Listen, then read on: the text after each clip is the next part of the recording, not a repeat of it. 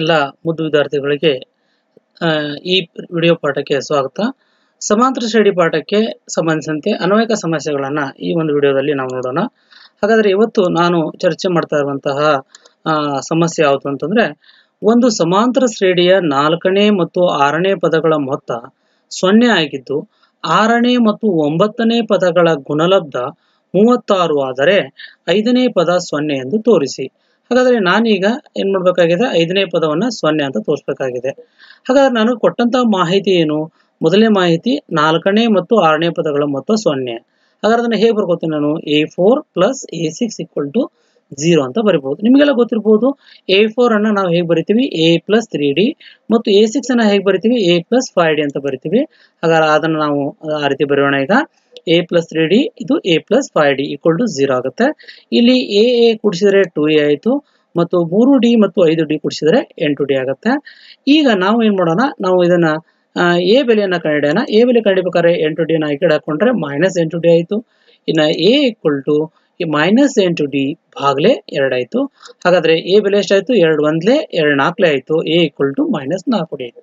ಹಾಗಾದ್ರೆ ನಮಗೆ A ಬೆಲೆ ಇನ್ನೂ ಸಿಕ್ಕಿಲ್ಲ. A ಬೆಲೆ ಸಿಗ್ಬೇಕಾದ್ರೆ D ಬೆಲೆ ನಮಗೆ ಮೊದಲು ಗೊತ್ತಾಗಬೇಕು. ಹಾಗಾದ್ರೆ ಈಗ ಇದನ್ನ ಇಲ್ಲಿ ನಾವು ಇಲ್ಲಿಗೆ ಸ್ಟಾಪ್ ಮಾಡಿ ಎರಡನೇ ಮಾಹಿತಿಯನ್ನು ತಗೊಂಡು, ಹಾಗಾದ್ರೆ ಎರಡನೇ ಮಾಹಿತಿ ಏನಿದೆ? 6ನೇ ಪದ ಮತ್ತು 9ನೇ ಪದಗಳ ಗುಣಲಬ್ಧ 36 ಆಗಿದೆ. ಹಾಗಾದ್ರೆ ಈಗ ಇದನ್ನು ಉಪಯೋಗ ಮಾಡಿಕೊಂಡು ನಾವು ಬೆಲೆಯನ್ನ D ಬೆಲೆಯನ್ನ ಕಂಡುಹಿಡಿಯುವಂತ ಪ್ರಯತ್ನ ಮಾಡೋಣ. ಹಾಗಾದ್ರೆ A ಬೆಲೆಯನ್ನ ನಾವು ಹೇಗೆ ಬರಿತೀವಿ? A6 ಅಂತಂದ್ರೆ A plus 5D ಅಂತ ಬರೆಯೋಣ.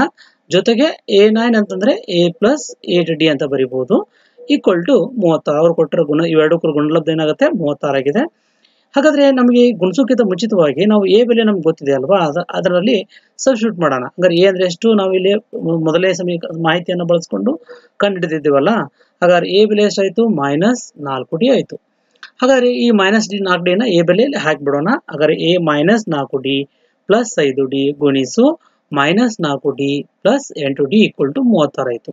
ಹಾಗಾದ್ರೆ ಈಗ ಎರಡು ಡಿನ ಇರೋದ್ರಿಂದ 5D ಯಲ್ಲಿ 4D ಹೋದ್ರೆ 1D ಉಳಿತು, 8D ಯಲ್ಲಿ 4D ಹೋದ್ರೆ 4D ಉಳಿತು, ಈಕ್ವಲ್ ಟು 36. ಇವೆರಡರ ಗುಣಲಬ್ಧ ಮಾಡಿದ್ರೆ 4D² equal to 36 ಆಗುತ್ತೆ. ಇನ್ನು ನಮಗೆ D² ಬೆಲೆ ಬೇಕು. D² equal to 36 ಭಾಗಲೆ 4. ಹಾಗಾದ್ರೆ D² ಎಷ್ಟಾಯ್ತು? 9 ಆಗುತ್ತೆ. ಇನ್ನು ನಮಗೆ D ಬೆಲೆ ಬೇಕಾಗಿದೆ. D ಬೆಲೆ ಅಂದ್ರೆ 9ರ ವರ್ಗಮೂಲ 3 ಆಗುತ್ತೆ. ಹಾಗಾದ್ರೆ ನಮಗೆ ಈಗ D ಬೆಲೆ ಸಿಕ್ತು. ಈ D ಬೆಲೆನ ಉಪಯೋಗ ಮಾಡಿಕೊಂಡು ನಾವು A ಬೆಲೆಯನ್ನ ಕಂಡುಹಿಡಿಯೋಣ. ಹಾಗಾದ್ರೆ ಏನಿದೆ? A ಅಂತಂದ್ರೆ -4D ಆಗಿದೆ. ಹಾಗಾದ್ರೆ A ಅಂತಂದ್ರೆ -4 ಇಂಟು D ಬೆಲೆ ಸಿಕ್ಕಿದೆ ನಮಗೆ, ಈಗ 3 ಸಿಕ್ಕಿದೆ. ಆದ್ರಿಂದ A ಬೆಲೆ ಎಷ್ಟಾಯ್ತು? A ಬೆಲೆ -12 ಆಯ್ತು. ಹಾಗಾದ್ರೆ A ಬೆಲೆ 12 ಮತ್ತೆ D ಬೆಲೆ 3 ಆಯ್ತು. ಈ ಬೆಲೆಗಳನ್ನ ನಾವು ಈಗ ಉಪಯೋಗ ಮಾಡಿಕೊಂಡು 5ನೇ ಪದವನ್ನ ಕಂಡುಹಿಡಿಯೋಣ. ಹಾಗಾದ್ರೆ 5ನೇ ಪದ ಹೇಗೆ ಬರಿತೀವಿ? 5ನೇ ಪದವನ್ನ A plus 4D ಅಂತ ಬರಿತೀವಿ. ಈಗ ನಾನು ಪ್ರೂವ್ ಮಾಡ್ಬೇಕಾಗಿದ್ದೇನು? 5ನೇ ಪದ 0 ಅಂತ ಪ್ರೂವ್ ಮಾಡೋಣ. ನೋಡೋಣ 0 ಆಗತ್ತಿಲ್ಲ ಅಂತ. ಹಾಗಾದ್ರೆ A ಬೆಲೆ ಏನು? A5 equal to A ಅಂದ್ರೆ -12 ಆಗಿದೆ ಬೆಲೆ, ಪ್ಲಸ್ 4 ಗುಣಿಸು D ಅಂದ್ರೆ 3 ಆಗಿದೆ. ಹಾಗಾದ್ರೆ A5 ಎಷ್ಟಾಯ್ತು? -12, 4 3 ಎಷ್ಟಾಯ್ತು? 12. ಹಾಗಾದ್ರೆ A5 ಕೂಡ ಎಷ್ಟಾಯ್ತು? 0. ಹಾಗಾದ್ರೆ ನಾವು ತೋರಿಸಬೇಕಾಗಿದ್ದೇನಿತ್ತು? 5ನೇ ಪದ 0 ಅಂತ ತೋರಿಸಬೇಕಾಗಿತ್ತು.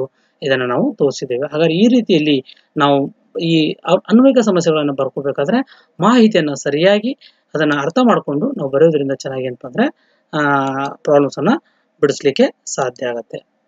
ಎಲ್ಲರಿಗೂ ಧನ್ಯವಾದ.